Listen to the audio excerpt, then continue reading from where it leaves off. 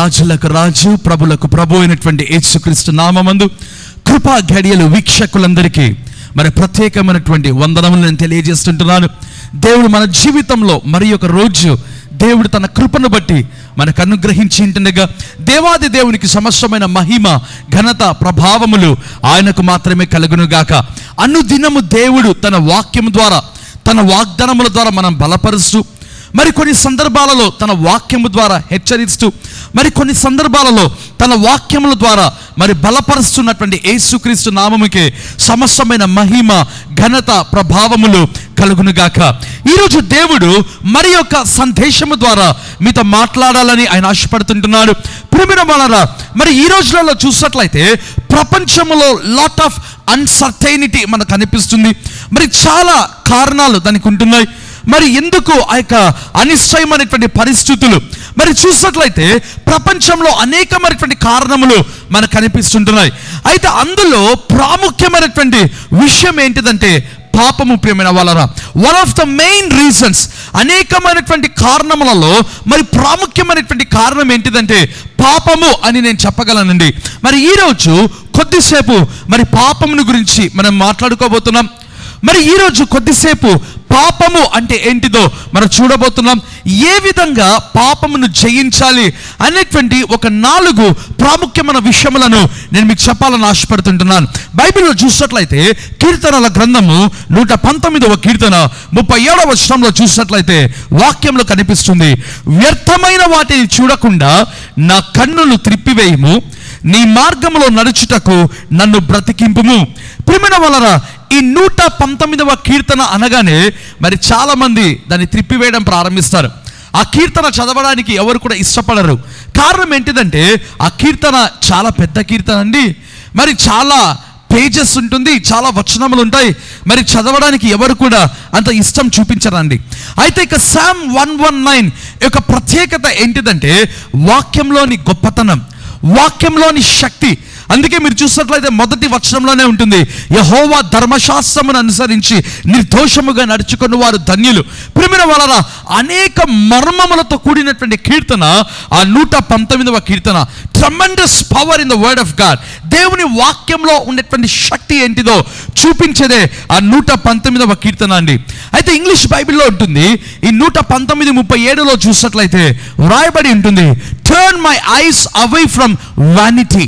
మరి యొక్క వర్షన్లో ఉంటుంది, turn my eyes away from worthless things so that I may revive in your ways or so that I may live in your ways.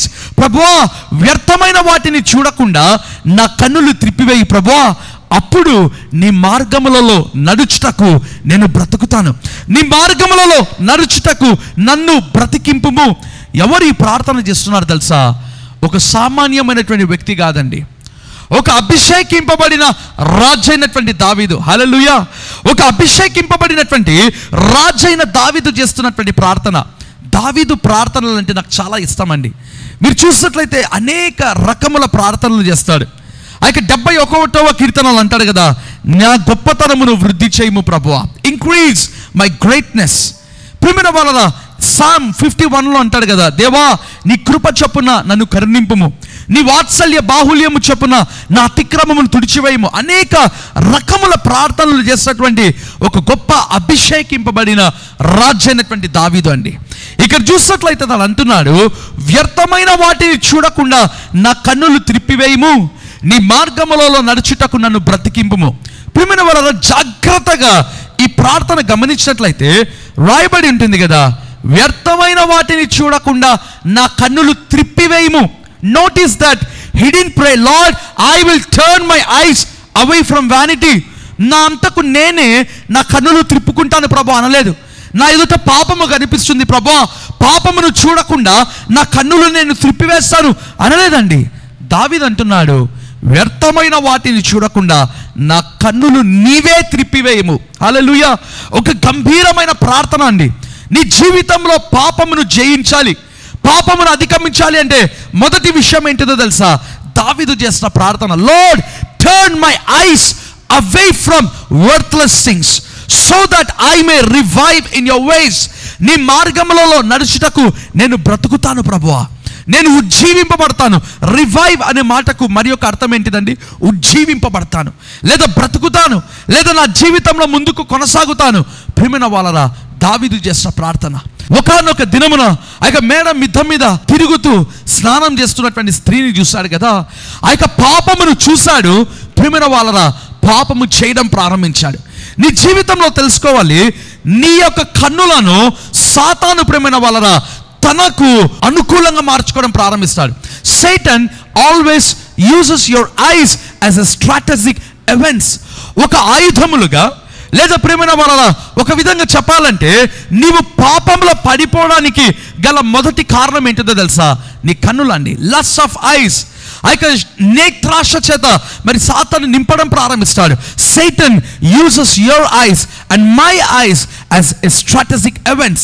ఒక బలమైనటువంటి కారణముగా సాతాను వాడుకోవడం ప్రారంభిస్తాడు. నీ జీవితంలో ప్రియమైన వాళ్ళరా, నీవు ఎంత వద్దు అనుకున్నా నీ దగ్గరికి పాపం వస్తుంది. నీవు వద్దు ప్రభా నా జీవితంలో అనుకున్నా నీ మొబైల్ ఓపెన్ చేయగానే పాపము కనిపిస్తుంది. యూట్యూబ్లో, ఫేస్బుక్లో, నీవు రోడ్లో వెళ్తున్నప్పుడు ప్రియమైన వాళ్ళరా నీవెందుకో బై మిస్టేక్ ఆ యొక్క గోడ వైపు చూసినప్పుడు ఆ యొక్క వాల్ పోస్టర్స్లో పాపము. నీవు కాలేజెస్లో వెళ్తున్నావు కదా, అక్కడ పాపం కనిపిస్తుంది. నీవు స్కూల్స్కి వెళ్తుంటావు, అక్కడ పాపము. నీవు పని చేస్తున్న చోట అక్కడ పాపము. వేరెవర్ యు గో, నీవు ఎక్కడికి వెళ్ళినా పాపము, పాపము ప్రేమైన వాళ్ళరా. అందుకే నీ జీవితంలో తెలుసుకోవాలి, దావీదులాగా నువ్వు ప్రార్థన చేయాలి. ప్రభువా, ఈ వ్యర్థమైన వాటిని చూడకుండా అయ్యా నా కన్నులు నీవే త్రిప్పివేయి ప్రభువా. ఎందుకంటే నేను త్రిప్పుకోలేకున్నాను అయ్యా. తండ్రి, నీ మీద నేను ఆధారపడుతున్నాను. నీవు ప్రార్థన చేయడం ప్రారంభించాలి. రెండవది చూస్తామండి, కీర్తనల గ్రంథము 119వ కీర్తన 9వ వచనంలో చూసినట్లయితే వాక్యంలో రాయబడి ఉంది, యవనస్తులు దేని చేత తమ నడతను శుద్ధిపరచుకొందురు, నీ వాక్యమును బట్టి దానిని జాగ్రత్తగా చూచుకొన చేతనే కదా. ప్రియమైన వాళ్ళరా, రెండవదిగా ఏ విధంగా నువ్వు పాపమును జయించాలంటే వాక్యంలో రాయబడింది కదా, నీ వాక్యమును బట్టి దానిని జాగ్రత్తగా చూచుకొన చేతనే కదా.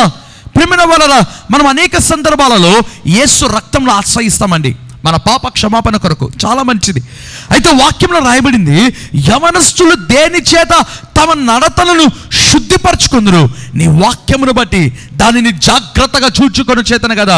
Word of God is also a cleansing agent. దేవుని వాక్యం ఏంటో తెలుసా? నిన్ను శుద్ధీకరించేటువంటి ఒక సబ్బు లాంటిదండి.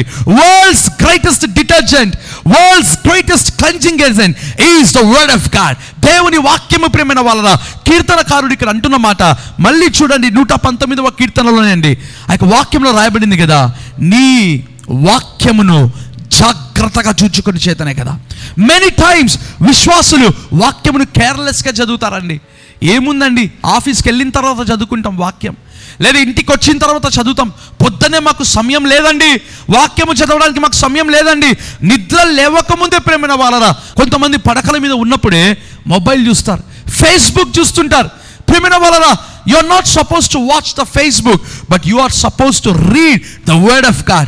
నీ ప్రక్కలో ఉన్నటువంటి బైబిల్ గ్రంథమును నువ్వు చూడడం ప్రారంభించాలండి. అనేక సందర్భాలలో మరి నిద్ర లేవకముందే కొంతమంది యూట్యూబ్లు చూస్తుంటారు, కొంతమంది ఫేస్బుక్, మరి కొంతమంది ఇంకొకటి ప్రేమైన వాళ్ళరా. అయితే నీ యొక్క జీవితమును చూపించేటువంటి మరి యొక్క ఫేస్బుక్ ఉందండి, ఇది నిజమైనటువంటి ఫేస్బుక్. నీ ఇంటిలో మరి నీ దగ్గర వాక్యం ఉంది కదా, that is the real Facebook. అది నిజమైనటువంటి Facebook, where you can see your life in to that book. ఆ యొక్క వాక్యంలో నీ జీవితమును నువ్వు చూసుకోవచ్చు ప్రేమైన వాళ్ళరా.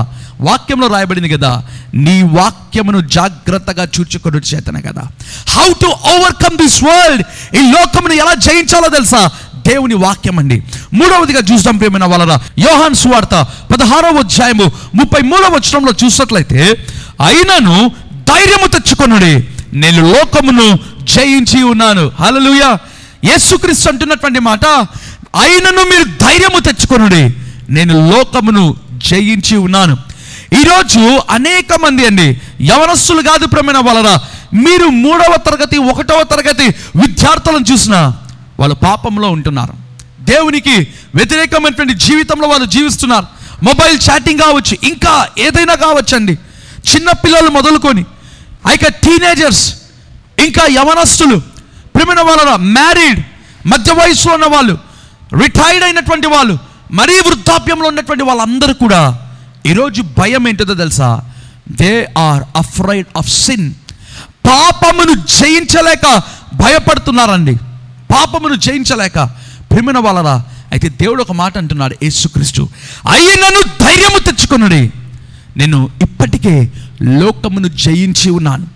యేసుక్రీస్తు మనకు మాదిరిగా ఉన్నాడు. ప్రియమైన వాళ్ళరా, ఆయన లోకమును జయించి ఉన్నాడు, నేను జయించి ఉన్నాను కనుక even you two can overcome the world, you two can overcome the temptations. ప్రతి శోధనలను నీవు కూడా జయించవచ్చు అని ప్రభు చెప్తున్నాడండి. ఈరోజు దేవునికి ఇస్తున్నటువంటి మాట, don't be afraid of sin. పాపమును చూసి భయపడకు, నేను జయించగలనా లేదా అని భయపడకు. యేసయ్య అంటున్నమాట, I have already overcome the world, నేను ఇప్పటికే జయించి ఉన్నాను కనుక మీరు కూడా జయించగలరు. 4వది చూపిస్తాను. యోహాను రాసిన మొదటి పత్రిక 5వ అధ్యాయము 14వ వచనంలో చూసినట్లయితే వాక్యంలో రాయబడింది, నేను లోకమును జయించి ఉన్నాను, లోకమును జయించిన విజయము మన విశ్వాసమే. హల్లెలూయా. లోకమును జయించిన విజయం ఏంటిదో తెలుసా? మన విశ్వాసమే. ప్రభు చెప్తున్నటువంటి మాట అండి. 4వది నేను చెప్పాలని ఆశపడుతున్నాను. ఎలా నీవు లోకమును జయించవచ్చు తెలుసా? బై ఫెయిత్, విశ్వాసము. ఎందుకు? ముందు భాగంలో చెప్పాను, యేసు లోకమును జయించి ఉన్నాడు కనుక నీవు కూడా లోకమును జయించవచ్చు. Because Jesus has overcome the world, in the same way you two can overcome the world. నీవు కూడా లోకమును జయించవచ్చు. Don't be afraid of sin.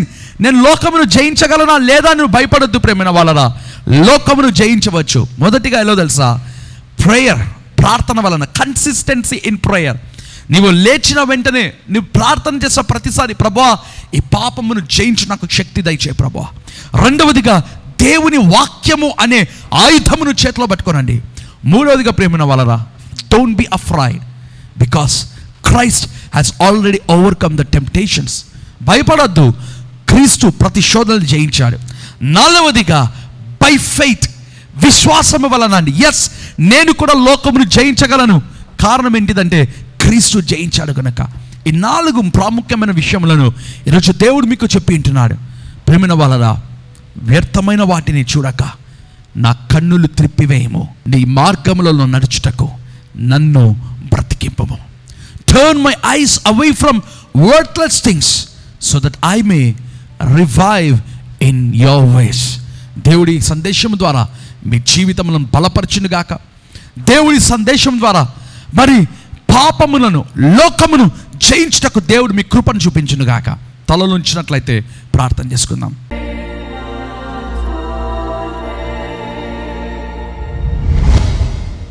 కృప కలిగిన దేవా, దయగలిగిన మా ప్రభువా, మా జీవితంలో ప్రభువా, ఈరోజు 4 ప్రాముఖ్యమైన విషయాలు చెప్పారు.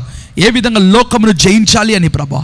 యేసయ్యా, వ్యర్థమైన వాటిని చూడకుండా మా కన్నులు త్రిప్పివేయము, నీ మార్గములో నడుచుటకు మమ్మలను బ్రతికింపము నాయన తండ్రి. రెండవదిగా నీ వాక్యమును మేము జాగ్రత్తగా చూచుకొనుటకు మా కృపను దయచేయి ప్రభువా. మూడవదిగా పాపమును చూసి మేము భయపడకుండా మాకు సహాయం చేయండి ప్రభువా. ఎందుకంటే క్రీస్తు పాపమును, లోకమును, శోధనలు జయించాడు అనే నమ్మకము మాకు కలిగించండి ప్రభువా. 4వదిగా విశ్వాసము చేత నాయన, యేసు వలన పొందే విశ్వాసము చేత ఈ లోకమును జయించుటకు మాకు శక్తిని దయచేయండి. ఈ సందేశం విన్నటువంటి వారు, వినబోతున్న వారు, ఈ ప్రార్థనలో ఏకీభవిస్తున్న వారందరికీ కూడా నాయన వారి జీవితంలో ప్రతి శోధనలను జయించుటకు శక్తిని, బలమును, కృపను మీరు అనుగ్రహించమని అయ్యా. ఈ రోజంతా కూడా సంతోషం, సమాధానం, నెమ్మది మీరు అనుగ్రహించమని యేసుక్రీస్తు నామమందు ప్రార్థించి వేడుకుంటున్నాను తండ్రి, ఆమేన్. ప్రియమైన వాళ్ళరా, ఈ అద్భుతమైన సందేశం విన్నారు కదా. ఎవరెవరైతే ఇంకా పాపములో జీవిస్తున్నారో ధైర్యంగా ఉండండి. బికాస్ క్రీస్తు లోకమును జయించున్నాడు కనుక మీరు కూడా జయించగలరు. ఈ యొక్క సందేశమును మీకు వాట్సాప్లో, ఫేస్బుక్లో మీరు షేర్ చేయండి. జోసెఫ్ ప్రసన్న కుమార్ అనే యూట్యూబ్ ఛానల్ మీరు సబ్స్క్రైబ్ చేయండి. ఆ యొక్క నోటిఫికేషన్స్ బెల్ క్లిక్ చేయవలసిందిగా ప్రభు పేరుతో దేవుని సేవకునిగా మిమ్మల్ని కోరుతున్నాను. God bless you all. Amen.